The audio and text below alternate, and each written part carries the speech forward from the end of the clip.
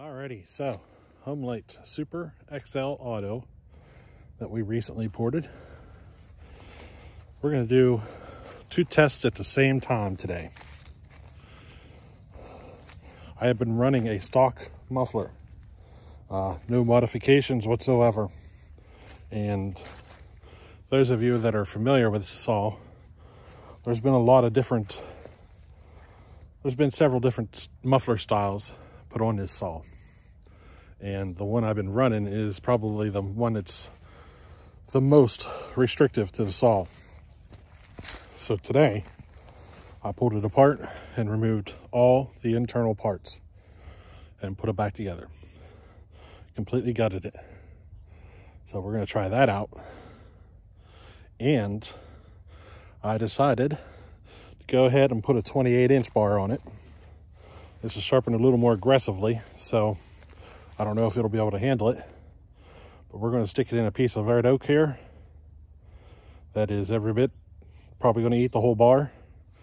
Let's see what happens. The chain might be a little too aggressive though, so we'll soon find out. Alrighty.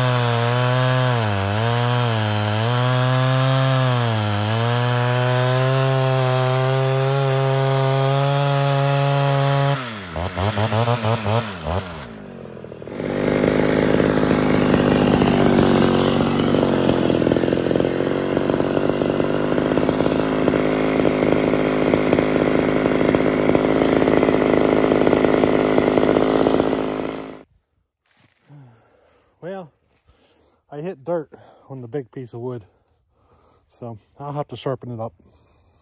That's all right though. It actually didn't make a difference. No difference at all between the 24 and the 28. None at all. So, that means I got more torque than I thought. I actually wasn't expecting that. It does run better with the muffler. The trigger's snappier. RPMs, I don't think I gained any. But the trigger was really super sluggish before.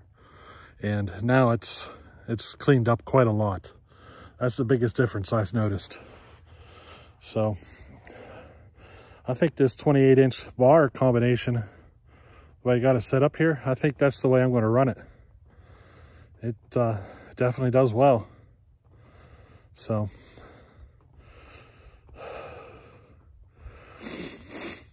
you know, the muffler is just too restricted. It was extremely sluggish.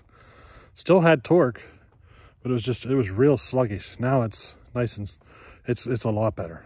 So now I'm going to fire up the splitter here and get some work done. Maybe I'll get some more footage here. We'll see. But until next time, later.